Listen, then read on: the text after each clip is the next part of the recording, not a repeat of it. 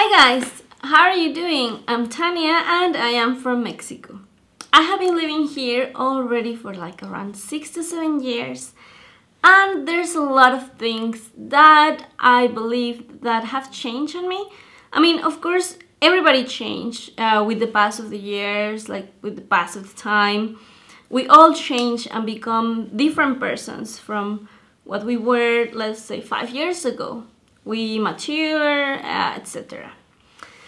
But when you live in another country, you also change, and things that you used to do or things that you didn't used to do change on your life.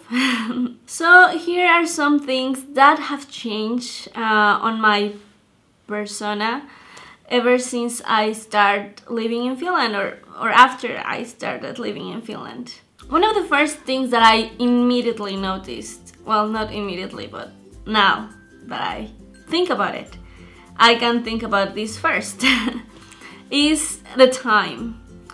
I am from Mexico, and of course, as you know, or like there's like a big stereotype of Mexican people being late all the time, and I don't blame you. And I think we Mexicans really are late all the time. But you know, in Mexico, it is like a cultural thing. Like if you say that you're gonna meet a person, like if you're gonna meet a friend at 4 o'clock, it's known without like being spoken that you're going to be there like half an hour later. So in Finland, if you ever do that, it will actually be rude to the other person not to show up at the time that you are supposed to. So yeah, that's something I have definitely noticed on my behavior and on my persona, that my time perspective have changed. Like I like to be early nowadays, and I like to be on time. Something that was like super weird for me when I came here, well, it was just like this one comment from one of my host parents, that when I was an exchange student, one of my host families noticed how I was having my music all the time as a teenager, you know, like you have your music with you like everywhere, your MP3 and stuff. And one of the places that I used to take my music to was the sauna. Of course, like for me, it was like the sauna, have like, you know, like a time to relax and have like my nice music, you know, like some rock in there, some pop. And my father, my host father, noticed that, and then he came to me one day and he asked me like, you know, Tania, in Finland we appreciate the silence. And then he explained me all this about like silence is gold. So I was quite like not understanding what he's saying. I was like, but why would you like to be silent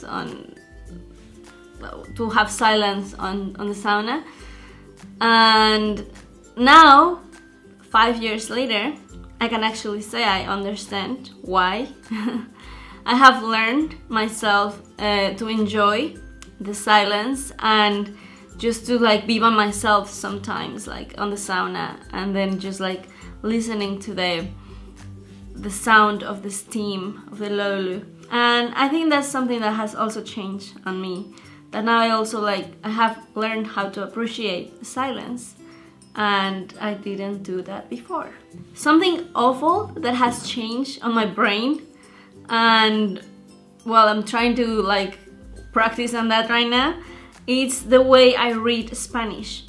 And that's like really bad. Like, I mean, I live in Finland, and now that I was in Mexico, I really got to practice my Spanish again.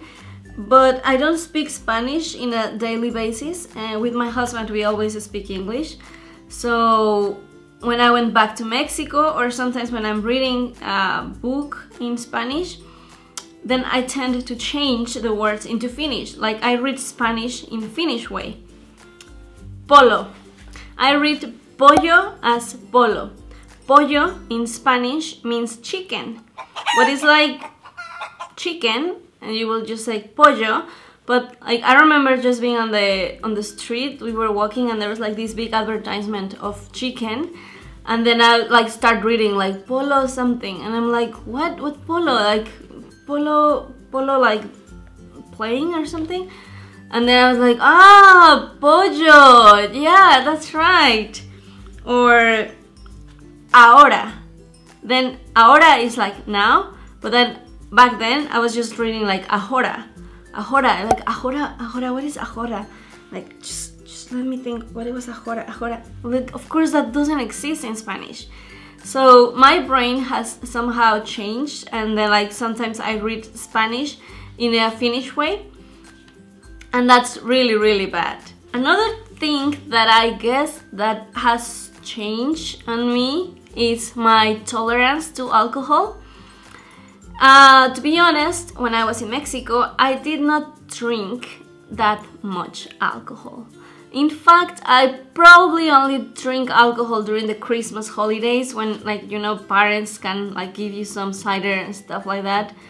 But in general, I started drinking more when I came to Finland, and my tolerance was 0 to 1 cider per night. Like, I could really get tipsy after like half a beer or cider, because I don't really like beer.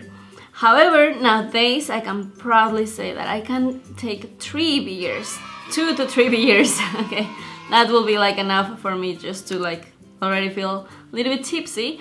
But yeah, like, I mean, I have increased my alcohol tolerance, and that's something I will have probably not reached if I will not be in Finland, since the drinking culture is pretty heavy here. And the last thing, but I consider it as the most important thing that has changed on me after living abroad for so many years, is that my tolerance to other cultures and my respect to other people has also increased. I mean, even though I am from Mexico, I don't necessarily feel Mexican all the way. I remember my roots, I remember who I am every day, and then I'm really grateful for all the knowledge and like growing in a country like Mexico. However, living in Finland for so many years have like gave me so much that I also feel very identified with Finnish culture nowadays. And I guess what I want to say is like, I just don't feel exactly, like I don't particularly feel part of any of the places. Like, I don't feel either totally Mexican or I don't feel Finnish, but I feel like I'm like a combination of both, and I just don't feel like I belong anywhere, but I belong here in this earth. Well, there's a term for this, and it's called cosmopolitan. And cosmopolitan means like citizen of the world.